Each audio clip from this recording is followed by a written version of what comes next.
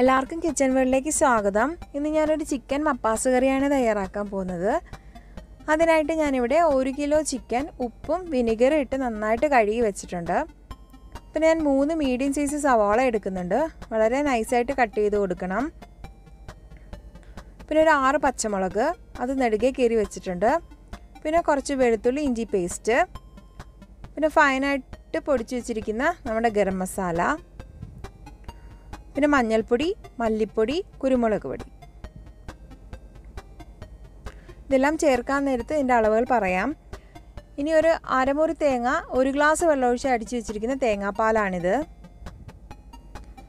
നമുക്കൊരു പാൻ വെച്ച് ചൂടാക്കാം. അതിലോട്ട് 2 ടേബിൾ സ്പൂൺ വെളിച്ചെണ്ണ ഒഴിച്ചു കൊടുക്കുക. എണ്ണയൊന്ന് ചൂടായിട്ട് വരുന്ന സമയത്ത് നമുക്ക് 1/2 ടേബിൾ സ്പൂൺ കടുക് ഇട്ട് കൊടുക്കണം. കടുകൊന്ന് പൊട്ടട്ടെ. അതിനുശേഷം നമുക്ക് വറ്റൽമുളക് ചേർത്ത് കൊടുക്കാം. 2 വറ്റൽമുളക് നടുകെ മുറിച്ചിട്ട് കൊടുത്തിട്ടുണ്ട്. നന്നായിട്ട് മിക്സ് ചെയ്യുക. ഇനി ഇതിനകത്തോട്ട് നമ്മുടെ സവാള ചേർത്ത് കൊടുക്കുക. വലിയ സവാളയാണെങ്കിൽ 2 എണ്ണം ചേർത്താൽ മതി. ഇനി നന്നായിട്ട് മിക്സ് ചെയ്ത് കൊടുക്കുക. നന്നായിട്ട് വഴണ്ട് വരണം. പെട്ടെന്ന് വഴണ്ട് കിട്ടാൻ വേണ്ടി ഞാനൊരു 1/2 ടേബിൾ സ്പൂൺ ഉപ്പ് ചേർത്ത് കൊടുക്കുന്നുണ്ട്.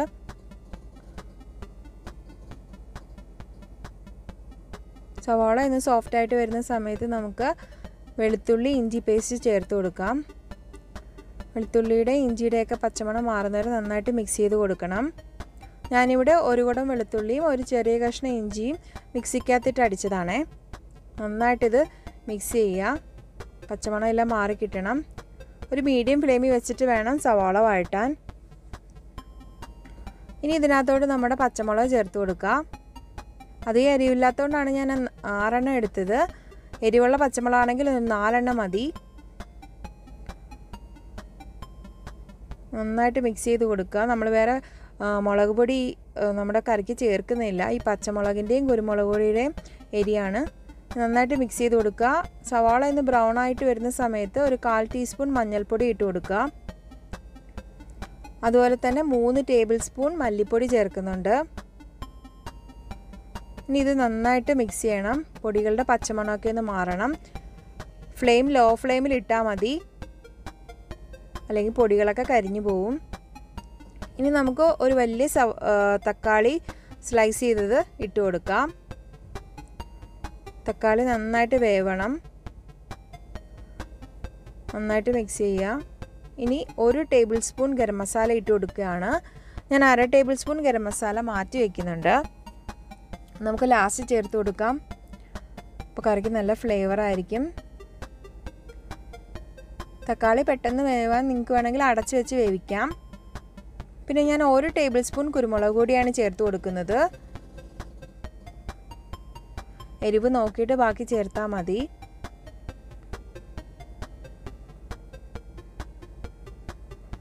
നന്നായിട്ട് മിക്സ് ചെയ്ത് കൊടുക്കുക.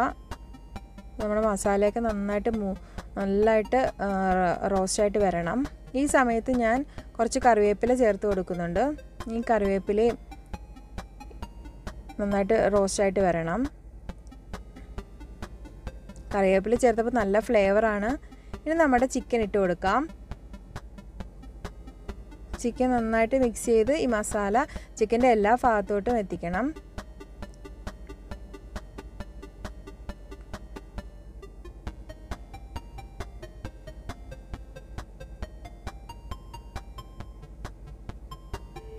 ഞാനിപ്പം ചിക്കൻ നന്നായിട്ട് മിക്സ് ചെയ്ത് കൊടുത്തിട്ടുണ്ട്. മസാലയൊക്കെ എല്ലാ ഭാഗത്തും നന്നായിട്ട് പിടിച്ചിട്ടുണ്ട്.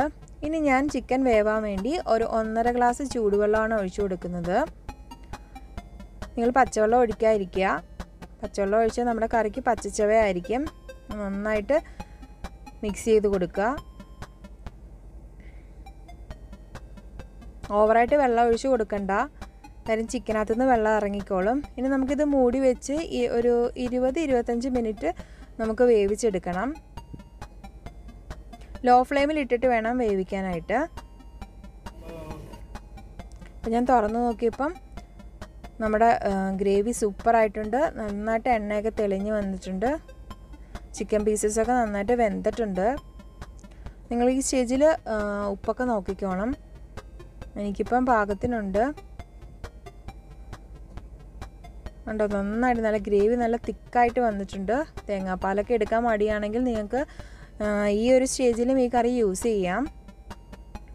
ഇനി നമ്മുടെ തേങ്ങാപ്പാൽ ചേർത്ത് കൊടുക്കുകയാണ്.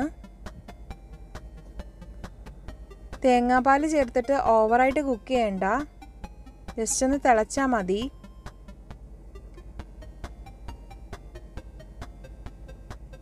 ഇനി നന്നായിട്ട് മിക്സ് ചെയ്ത് കൊടുക്കണം. നമ്മുടെ തേങ്ങാപ്പാൽ ഈ ചിക്കൻ്റെ എല്ലാ പീസസിലോട്ടും പിടിക്കണം, അതിൻ്റെ ഫ്ലേവറൊക്കെ ഒന്ന് ഇറങ്ങണം. ഇപ്പോൾ കുറച്ച് ലൂസായിട്ട് തോന്നും, പക്ഷേ തിളച്ച് കഴിയുമ്പോഴത്തേക്ക് നമ്മുടെ ഗ്രേവിയൊക്കെ കുറച്ചും കൂടെ തിക്കാവും. പിന്നെ ഇരിക്കുന്തോറും ഗ്രേവി തിക്കാവും. അതുകൊണ്ട് ഈ ഒരു കൺസിസ്റ്റൻസി മതി. നന്നായിട്ട് തിളച്ചിട്ടുണ്ട്. പിന്നെ ഒന്നാം പാലല്ലാത്തതുകൊണ്ട് പിരിഞ്ഞൊന്നും പോകത്തില്ല. കണ്ടോ, ഈ ഒരു കൺസിസ്റ്റൻസി മതി. സൂപ്പർ ഗ്രേവിയാണ്, നല്ല ടേസ്റ്റാണ്. ഇനി നമുക്ക് മാറ്റി വെച്ചിരിക്കുന്ന ഗരം മസാല ചേർത്ത് കൊടുക്കാം. ഗരം മസാല ഈ സ്റ്റേജിൽ ചേർക്കുന്നത് ഭയങ്കര ഫ്ലേവറാണ് നമ്മുടെ കറിക്ക്. ഇനി നമുക്ക് കുറച്ച് കറിവേപ്പില ഇട്ട് കൊടുക്കാം. നിങ്ങൾക്ക് വേണമെങ്കിൽ 1 ടേബിൾ സ്പൂൺ വെളിച്ചെണ്ണ ചേർത്ത് കൊടുക്കാം. ഈ സമയത്ത് ഞാൻ ചേർക്കുന്നില്ല. ഞാനൊരു പച്ചമുളക് സ്ലൈസായിട്ട് കട്ട് ചെയ്ത് ഇട്ട് കൊടുക്കുന്നുണ്ട്. ഇത് നമ്മുടെ കറിക്ക് നല്ല ഫ്ലേവർ കൊടുക്കും. ഇനി നന്നായിട്ട് മിക്സ് ചെയ്ത് കൊടുക്കുക. ഈ ഫ്ലെയിം ഓഫ് ചെയ്ത് വെച്ചിട്ട് കുറച്ച് സമയം ഇത് അടച്ച് വെക്കണം. കഴിക്കാൻ നേരത്ത് മാത്രം തുറന്നാൽ മതി. അപ്പോൾ ഈ പച്ചമുളകിൻ്റെയും കറിവേപ്പിലയുടെയൊക്കെ മണം നമ്മുടെ കറിക്കകത്തോട്ടൊന്ന് പിടിക്കട്ടെ. നല്ലൊരു മപ്പാസ് കറിയാണ് ഇത്. അപ്പത്തിൻ്റെ കൂടെ ഇടിയപ്പത്തിൻ്റെ കൂടെയൊക്കെ കഴിക്കാൻ പറ്റുന്ന സൂപ്പർ കറിയാണ്. നിങ്ങൾ മസ്റ്റായിട്ട് ട്രൈ ചെയ്ത് നോക്കണം. അതുപോലെ തന്നെ ഈ വീഡിയോ ഇഷ്ടപ്പെട്ടാൽ ലൈക്ക് ചെയ്യണം, എൻ്റെ ചാനലൊന്ന് സബ്സ്ക്രൈബ് ചെയ്യണം. താങ്ക്